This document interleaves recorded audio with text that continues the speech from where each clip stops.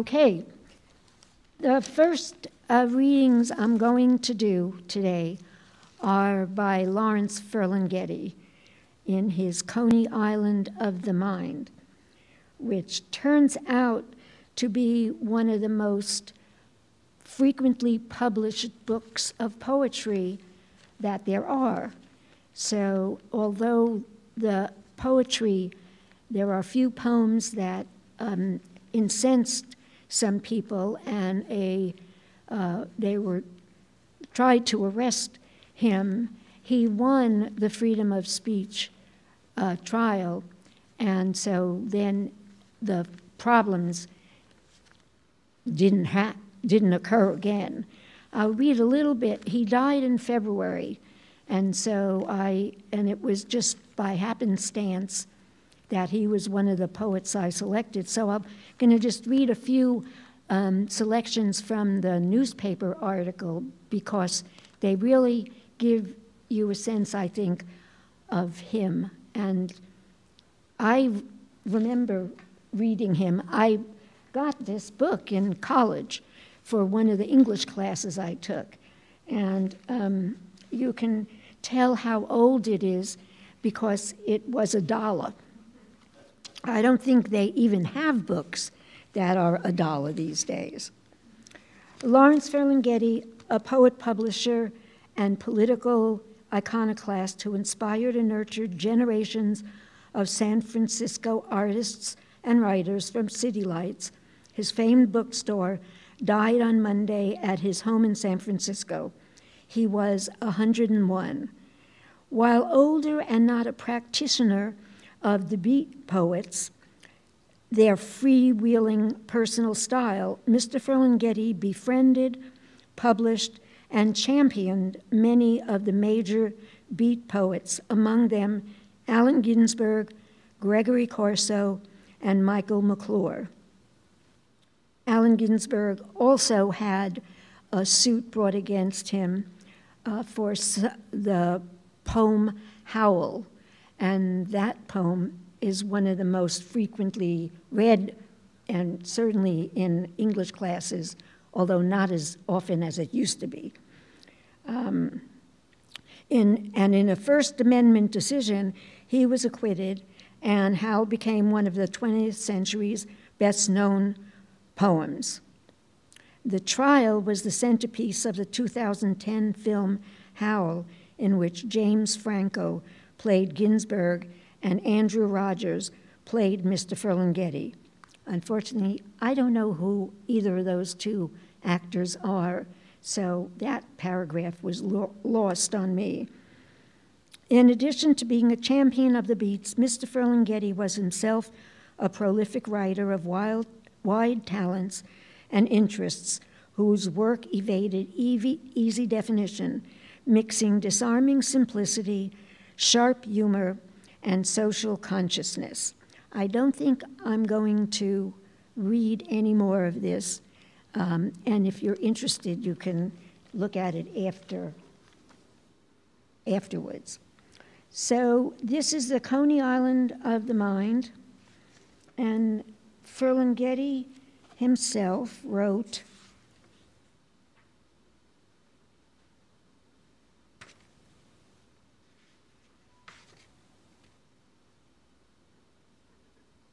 I know it's here somewhere.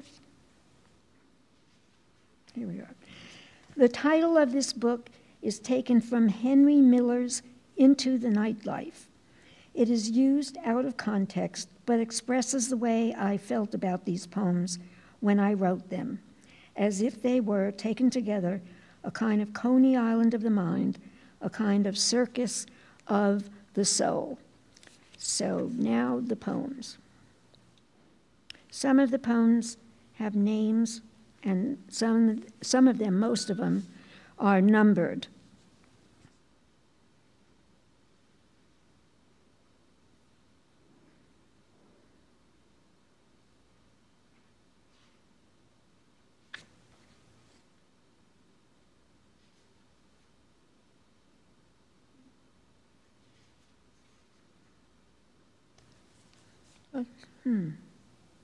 No, 5, sorry.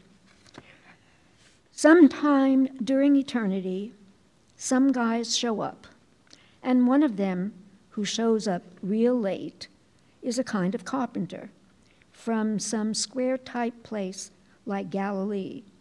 And he starts wailing and claiming he is Hep, to who made heaven and earth, and that the cat who really laid it on us is his dad. And moreover, he adds, it's all writ down on some scroll-type parchments, which some henchmen leave lying around the Dead Sea somewhere long time ago, and which you won't even find for a couple of 1,000 years or so, or at least for 1,947 of them to be exact. And even then, nobody really believes them, or me for that matter. You're hot, they tell him, and they cool him. They stretch him on a tree to cool. And everybody after that is always making models of this tree, with him hung up and always crooning his name, and calling him to come down and sit in on their combo, as if he is the king cat who's got to blow or they can't quite make it. Only he don't come down from his tree. Him just hang there on his tree, looking real petered out and real cool, and also, according to a roundup of late world news from the usual unreliable sources, real dead. That is one of the poems that was not very nicely received. I taught that poem in high school, and I got censured for teaching it. This is another poem. In Golden Gate Park that day, a man and his wife were coming along through the enormous meadow which was the meadow of the world. He was wearing green suspenders and carrying an old beat-up flute in one hand, while his wife had a bunch of grapes, which she kept handing out individually to various squirrels, as if each were a little joke. And then the two of them came on through the enormous meadow, which was the meadow of the world, and then at a very still spot where the trees dreamed and seemed to have been waiting through all time for them, they sat down on the grass without looking at each other and ate oranges without looking at each other, and put the peels in a basket, which they seemed to have brought for that purpose without looking at each other. And then he took his shirt and undershirt off, but kept his hat on sideways, and without saying anything, fell asleep under it. And his wife just sat there looking at the birds which flew about, calling to each other in the silly air as if they were questioning existence or trying to recall something forgotten. But then finally she lay down flat and just lay there looking up at nothing, yet fingering the old flute which nobody played, and finally looking over at him without any particular expression except a certain awful look of terrible depression.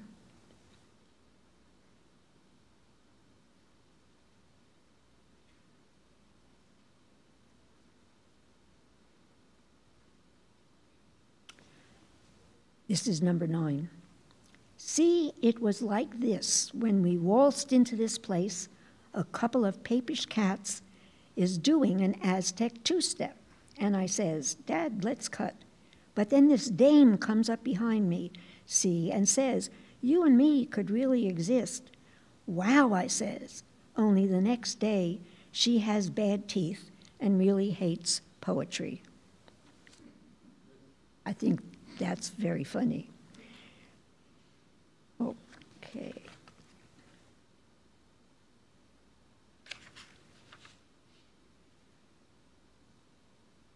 This is number 14. Don't let that horse eat that violin, cried Chagall's mother.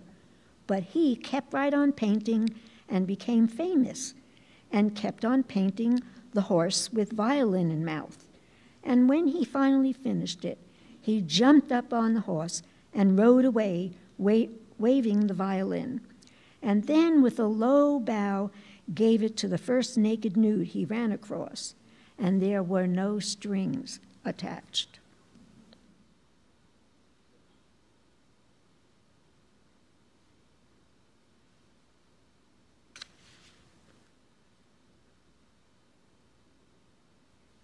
Now they changed, they have the same numbers, but they're different.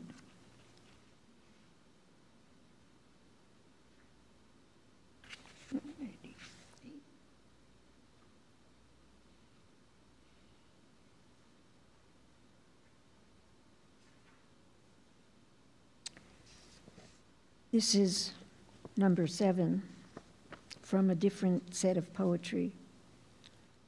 Fortune has its cookies to give out, which is a good thing. And since it's been a long time since that summer in Brooklyn, when they closed off the street one hot day, and the firemen turned on their hoses, and all the kids ran out in it, in the middle of the street, and there were maybe a couple of dozen of us out there, with the water squirting up to the sky and all over us.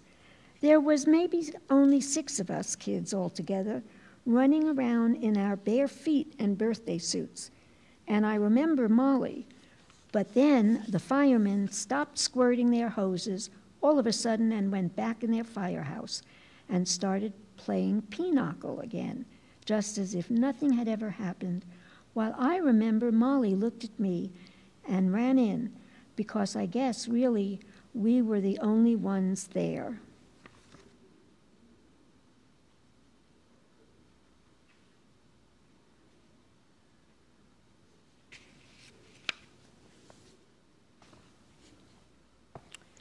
This is number 11. The world is a beautiful place to be born into if you don't mind happiness, not always being so very much fun. If you don't mind a touch of hell now and then, just when everything is fine, because even in heaven, they don't sing all the time. The world is a beautiful place to be born into if you don't mind people dying all the time, or maybe only starving some of the time, which isn't half so bad if it isn't you. Oh, the world is a beautiful place to be born into if you don't much mind a few dead minds in the higher places, or a bomb or two now and then in your upturned faces, or such other improprieties as our name-brand society is prey to, with its men of distinction and its men of extinction and its priests and other patrolmen, and its various segregations and congregational investigations and other constipations that our fool flesh is heir to. Yes, the world is a beautiful place of all, is the best place of all, for such a lot of things as making the fun scene and making the love scene and making the sad scene and singing low songs and having inspirations and walking around looking at everything and smelling flowers and goosing statues and even thinking and kissing people and making babies and wearing pants and waving hats, dancing and going swimming in rivers on picnics in the middle of the summer, and just generally living it up. Yes, but then right in the middle of it comes the smiling mortician. He had a very wry sense of humor.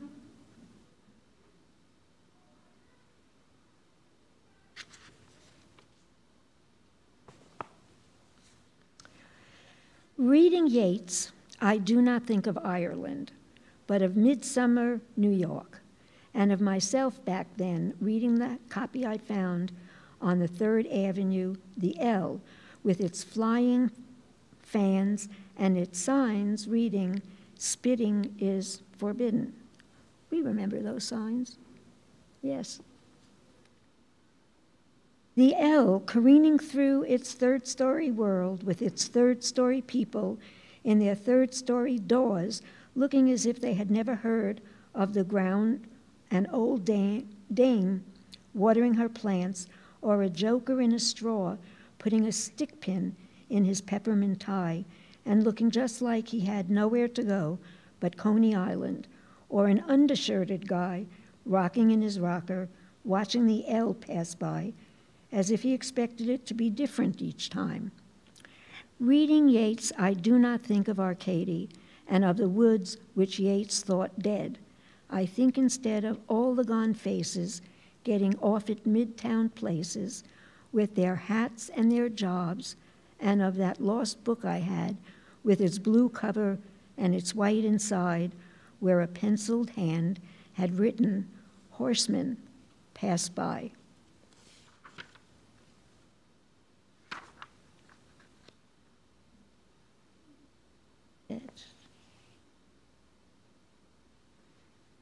That was the last one of Lawrence Ferlinghetti. I hope you enjoyed listening to it. Okay. The next, I'm going to read some meditations, I think you would call them, by Doris Grumbach. And she was born on July 12, 1918. She's an American novelist, memoirist, biographer, literary critic, and essayist. She taught, and she was also literary editor of the New Republic for several years.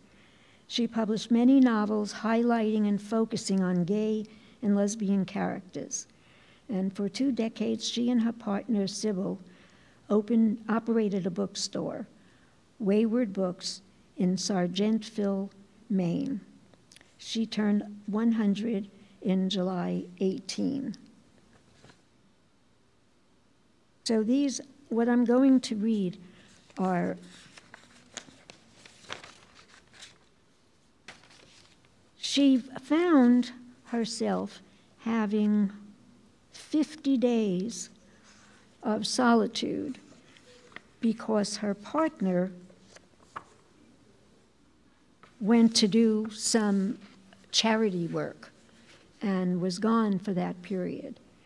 And she writes, so what she writes about is sort of soul-searching kinds of themes, and having the ability to think, and being alone was just a new experience for her. And some of the meditations, I think, are really good, and they're very, even though the book is not new, those meditations are still applicable to today.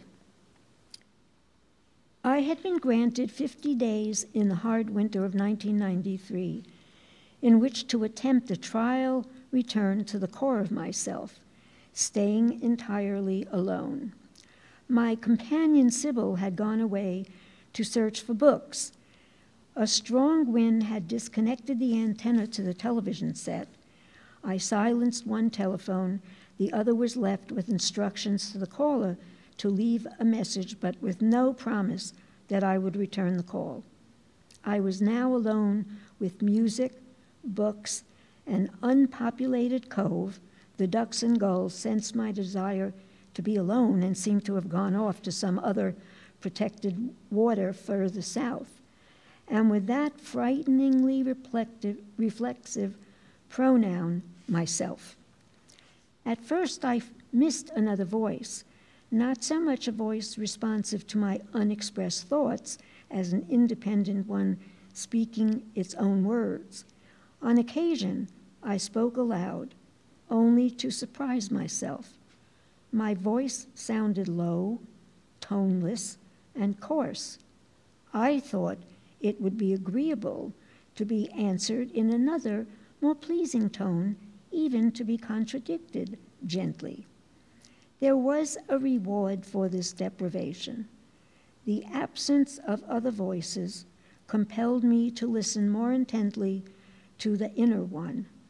I became aware that the interior voice, so often before stifled or stilled entirely, but what I thought others wanted to hear, or what I considered to be socially acceptable, grew gratifyingly louder, more insistent. It was not that it spoke great truths or made important observations. No, it simply reminded me that it was present, saying what I had not heard it say in quite this way before. It began to point out the significance of the inconsequential, of what I had overlooked in my hunger for what I had always before considered to be the important, the big things. The noise of the world suddenly shrank to what this new voice told me, and I became aware that with nothing to interrupt it, it now commanded my entire attention. I listened hard to it, more intently than I had to the talk of my friends in the world. In this way, living alone in quiet, with no vocal contributions from others, no sounds except music from beyond my own ear, I was apt to hear news of an inner terrain, an endolithic self, resembling the condition of lichens embedded in rock. My intention was to discover what was in there, no matter how deeply hidden, a process not unlike uncovering the treasure that accompanied the body of a Mayan king, hidden in a secret room in a tomb within a pyramid. I thought that if everything beyond myself was cut off, the outside turned inside, if I dug into the pile of protective rock and mortar I had erected around me in 75 years, perhaps I would be able to see if something was still living in there. Was I all outside? Was there enough inside that was vital, that would sustain and interest me in my self-enforced solitude? A treasure of fresh insight? A hoard in the Wagnerian sense of perceptions that had accumulated unknown and unnoticed by me in the black hole of the psyche.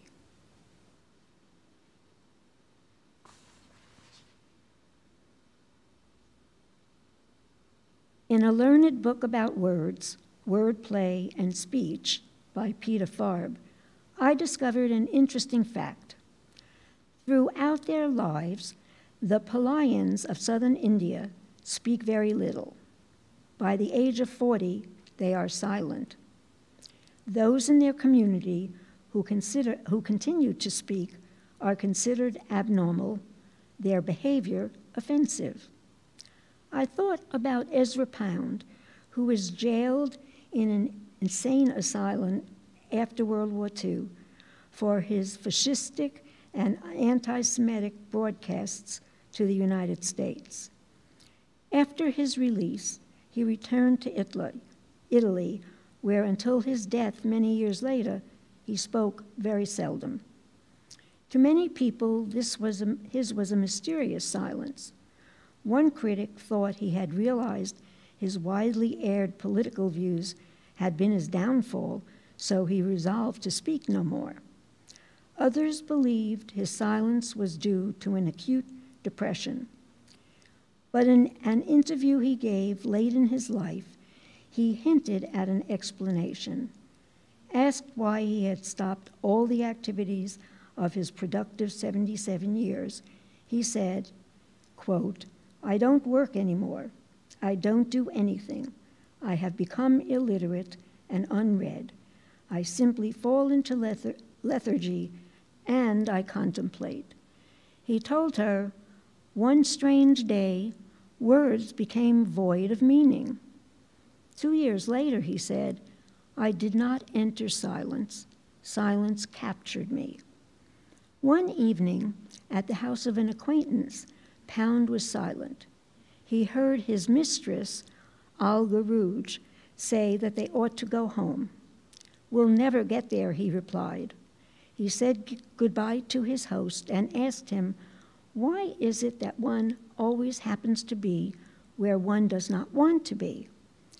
His daughter, Mary Rouge, thought he spoke when he had something significant to say. She said, I guess about the best thing for him to do is to keep silent when people ask him silly questions. The silence was the most wonderful thing that ever happened to him. Silence is an easy etiquette. Olga Ruch thought his silence was due to his age. Old people just become increasingly silent. Natalie Barney gave a party for his 80th birthday. Pound said nothing all evening.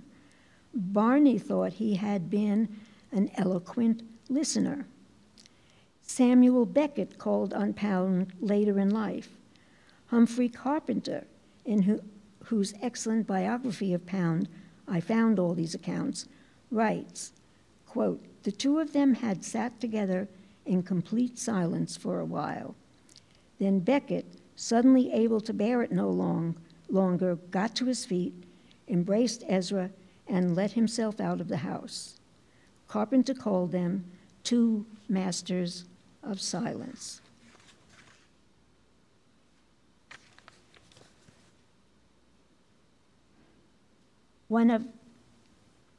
This is longer than I thought. One of Pound's psychiatrists used a typical medical euphemism to describe his silence. It was a retardation of verbal expression.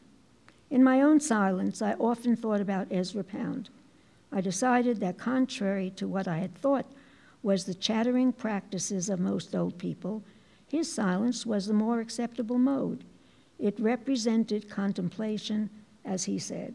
I think it is entirely possible that a good critic like Pound would look back on his creative work as insufficient, botched, a mess. Those were his terms when he was asked about the cantos.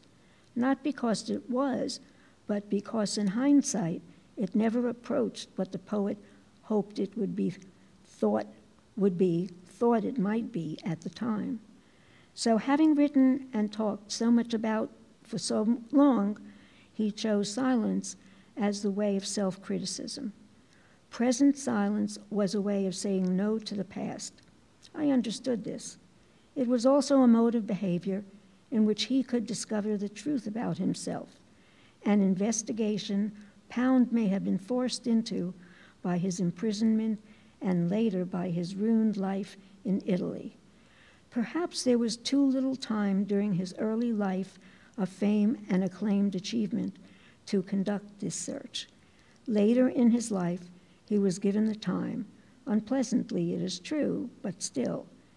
In those last years, he listened eloquently instead of talking eloquently. Having mastered his poetic idiom, he abandoned it to master silence. There was resistance to the people and the world around him in this. He was, quote, a quiet rebel, unquote.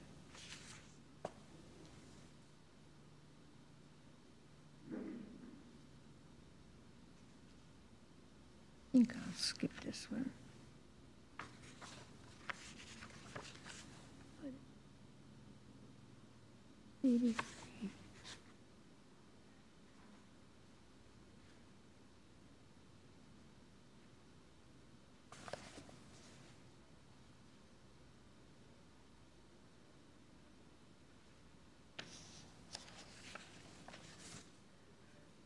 This is a reflection on planning.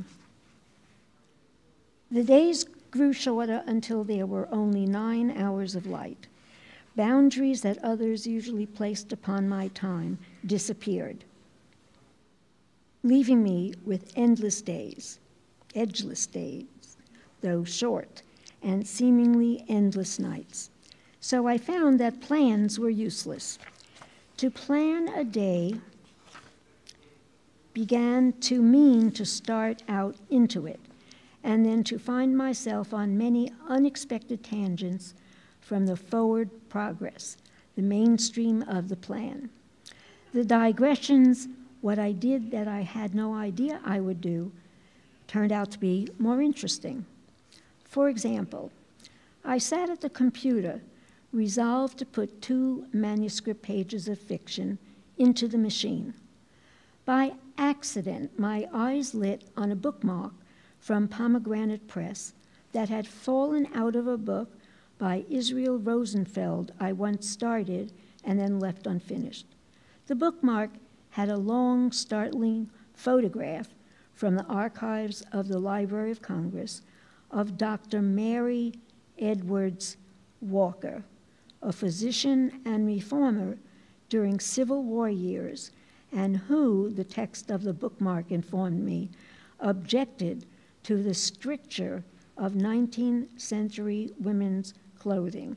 And there's a photograph of the woman that she's talking about, and she is wearing, you probably can't see it, but you can see that she's not wearing clothing of the day, and not at all. So there she was, in tails and rather baggy black trousers, a silk vest, dress shirt, and black tie, holding her high silk hat in her white-gloved hand. An invisible timepiece hung from a gold chain around her neck and was tucked into her vest pocket. A medal was pinned to the left side of her formal jacket. Her gray-white hair was cut short and lay straight down behind her very large, protruding ears. Her face was ordinary, almost androgynous. Her slightly sunken smile suggested a possible absence of teeth.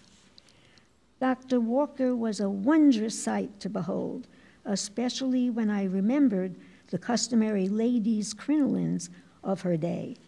So I made my way through high snow to the locked-up bookstore. In the tomb-like cold, I found some reference books and looked up her history. She was born in 1832, studied medicine at Syracuse Medical College, and graduated as a surgeon when she was 23. 10 years later, she offered her services to the Union Army as a surgeon, but was rejected because of her sex. So she joined as a nurse and served 3 years before she finally was commissioned an assistant surgeon. Near the end of the war, she was awarded the Congressional Medal of Honor, which she wore at all times on her male clothes for the rest of her life. She died in 1919 at the age of 87. There is a biography of Mary Walker published in 1962. At the end of the morning, I called the local library to see if Interlibrary Loan could produce it for me. The librarian said she would try. I was so full of questions that I thought about her for the rest of the day. What was the effect of her determinedly anti-feminine dress upon the people she doctored? It's a good question. Was she too old to serve in the Spanish-American War? World War I? Did she marry, have children? Was she celibate or lesbian? Where did she practice? At what hospital in what city? So deep into imaginings and questions that the meander wiped out the mainstream of my plan. I never got back to the computer.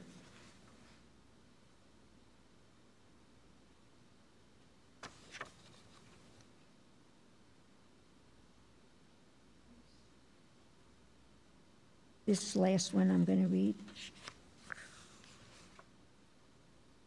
Often in the night, I dreamed of Jude Bartlett, the young man who died this winter of AIDS in nearby Brooklyn. Not L-Y-N, Brooklyn with an L-I-N. He inhabited my dreams in odd ways, sometimes on his toes in a ballet I could not identify, sometimes holding my hand, once laughing at something I had said. He had been dead some months, but he was often present in my quiet house when I slept, out of his bed, and once curiously lying beside me in mine. Jean Hyland, his sister, brought Jude by ambulance from his apartment in New York City to the house she had rented around the corner from where she lived with her husband and 5-year-old daughter, Kate. Before she decided to do this, Her mother had said, "Why don't you put him in a hospital and let professionals take care of him?" Jean thought otherwise. She organized the community to help with his care. Some people came to sit with him and provide for his almost constant needs. Others cooked or shopped. Still others stayed the night to spare Jean the cost of too many health care professionals. A nurse came on occasion to change his IVs and dress his sores. But most of the ordinary work was done by people who had never before had contact with a gay man suffering the last terrible afflictions of AIDS. Jude was a gentle, sweet fellow who had been a dancer with the Martha Graham troupe and then a chef. He was still concerned about his appearance and disturbed about his decaying and falling out teeth. Although Jean was aware that he had very little time left, she had a dentist visit him to fit him with a bridge. By the time it was made, he was too sick to wear it, but he knew it was there in the kitchen. It may have made him think that someday he would be able to put it in. Jean confessed that she hesitated at first to ask for volunteers from the community for fear of homophobia and revulsion against the disease, especially for fear that her young daughter in school might be affected. Nothing of this sort happened, or at least was ever expressed by anyone. The volunteers were faithful and efficient. All of them became very fond of the dying man. Jude's tastes were fun to cater to. When I offered him a pear for dessert, he asked shyly if he might have a bit of Stilton with it. In the refrigerator, I could find only sliced and packaged Kraft cheese, which he seemed to accept, but with his chef's delicacy still intact, even if his teeth were not, he did not eat any of it. My contributions to his entertainment was a few videos of Balanchine dances. He watched them once, but did not want to see them again. Others brought tapes of classical music, but as he grew sicker and unable to leave his bed, he lost interest in things beyond himself. His mind seemed to be on his body, the places where sores developed, his spinal abscess, the brittle tenderness in his bones. He studied his feet, which still bore the unmistakable calluses of a dancer. "You have lovely feet," I said to him once, while I rubbed his fleshless body with lotion. He smiled his charming boy smile. "Yes, I do," he said. Late in the afternoon on which he died, just gave out, one of his caretakers said, some of us had gone to a meeting to be instructed in the changes in his care for what was expected to be his last days. Seated there and waiting, we were informed of his death. A great sadness, a deep silence settled over us. We stayed, seated around the table, thinking about what we had done and what Jude, the suffering, prematurely aged young man, had taught us about gentle mortality. We spoke of our experiences with him. Most of the narrators were young heterosexual couples, boat builders like Jean's husband, and a few single women and men of various sexual persuasions. One of them, a gay man who had often stayed the night with Jude, told us quietly that once, when Jude was restless, he asked if there were something he might do for him. "Yes," he said, "you could come in bed with me and cuddle." They lay together cuddling for about an hour. After this report, there was silence. Then the wife of the boat builder, who lives down the road from us in Sargentville, said, "Yes, I know. Everybody needs to be cuddled sometimes." It was a fine moment. After the fever of Jude's life had cooled into death just before Thanksgiving last year, those of us who had known him had trouble adjusting to his absence from our schedule. Later in the days and nights I was alone, he was back, not only in my dreams, but also present to me. his sweet voice asking for the herb tea he was too weak to drink, and the exotic foods he remembered but could no longer eat. Fran Lebowitz denied there was such a thing as inner peace. There is only nervousness or death, she wrote. I thought not. Despite the outer turmoil created by the world, the nervousness, if one turns one's back on it, there are moments of peace.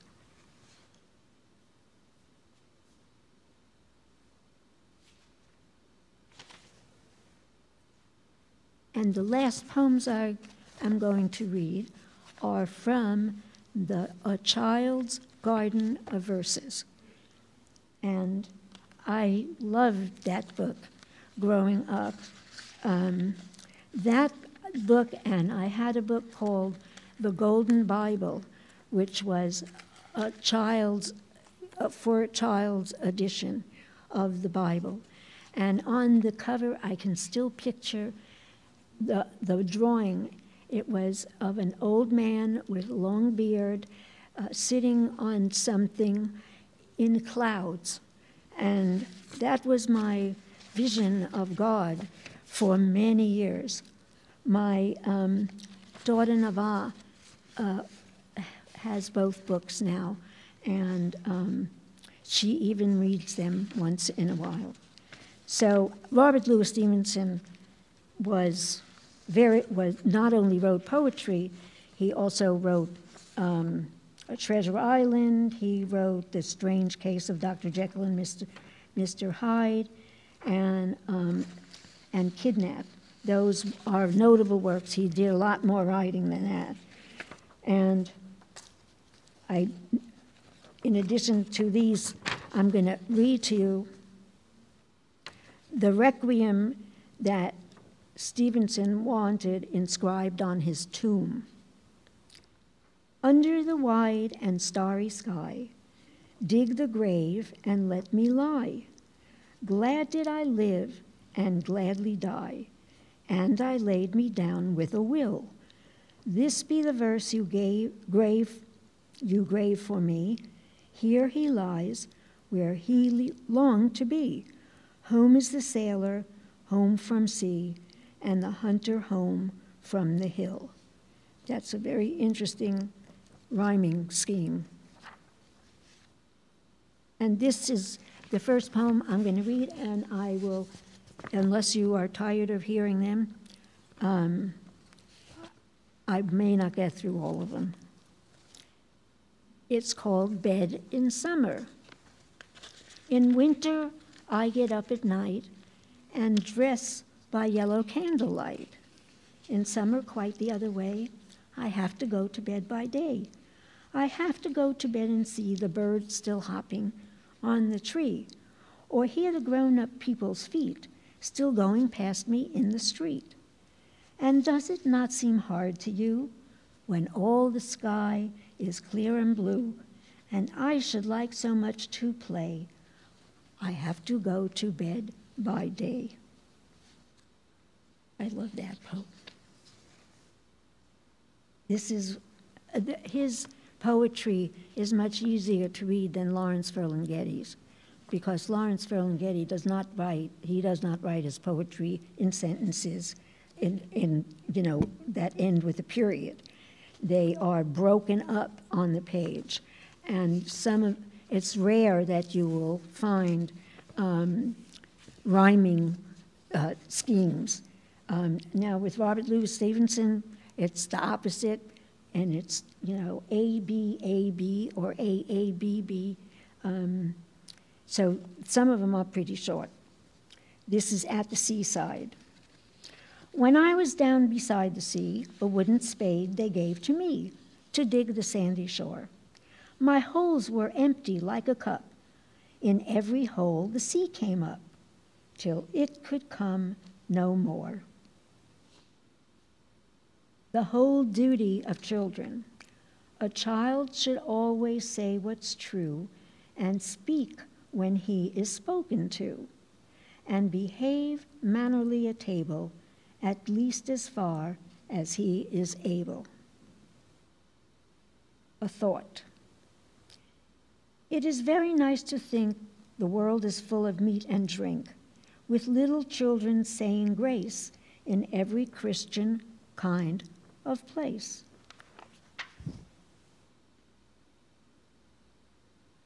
Happy thought.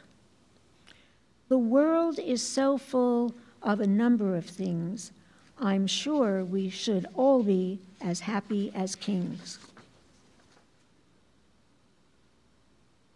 Looking forward.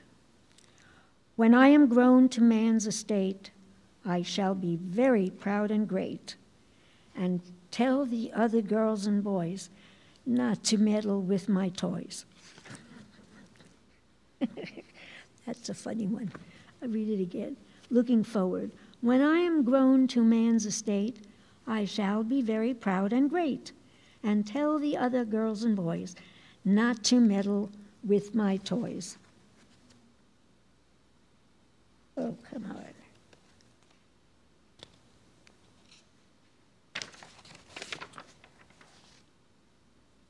This is called Little Land. No, these are poems from Little Land. When at home alone I sit, and am very tired of it, I have to just shut my eyes to go sailing through the skies, to go sailing far away to the pleasant land of play, to the fairy land afar, where the little people are, where the clover tops are trees, and the rain pools are the seas, and the leaves like little ships sail about on tiny trips, and above the daisy tree through the grasses, high o'erhead the bumblebee hums and passes. In that forest to and fro I can wander, I can go, see the spider and the fly, and the ants go marching by, carrying parcels with their feet down the green and grassy street. I can in the sorrel sit where the ladybird alit. I can climb the jointed grass and on high see the greater swallows pass in the sky, and the round sun rolling by, heeding no such things as I. Through that forest I can pass till as in a looking glass, hummingbird fly and daisy tree and my tiny self I see, painted very clear and neat on the rain pool at my feet, should a leaflet come to land, drifting near to where I stand. Straight I'll board that tiny boat, round the rain pool sea to float. Little thoughtful creatures sit on the grassy coasts of it. Little things with lovely eyes see me sailing with surprise. Some are clad in armor green, these have sure to battle been.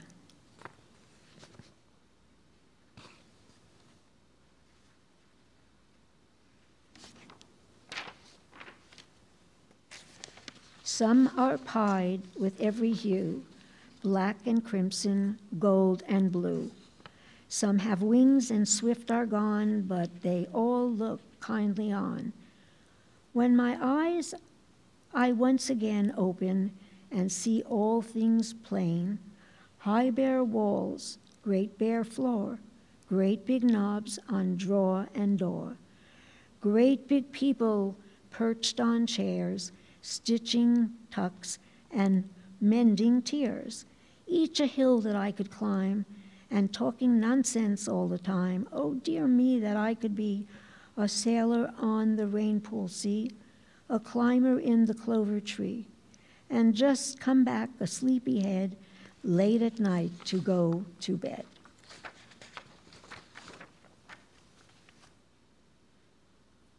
Okay, I'm just going to read these last two. Yes, I'm going to read one more, or two more. Up into the cherry tree, who should climb but little me? I held the trunk with both my hands and looked abroad in foreign lands. I saw the next door garden lie, adorned with flowers before my eye, and many pleasant places more that I had never seen before. I saw the dimpling river pass, and be the sky's blue looking glass, The dusty roads go up and down with people tramping into town. If I could find a higher tree further and further, I should see to where the grown-up river slips into the sea among the ships, to where the road on either hand lead onward into fairyland, where all the children dine at 5 and all the playthings come alive. And the last one is my shadow.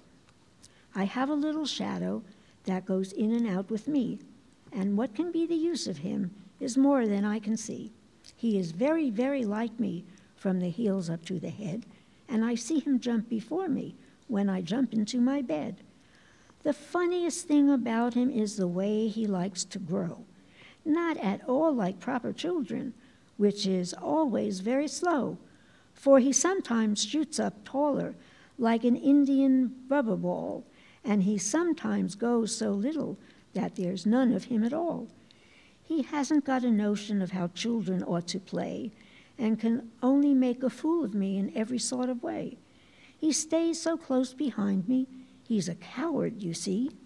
I'd think shame to stick to Nursey, as that shadow sticks to me.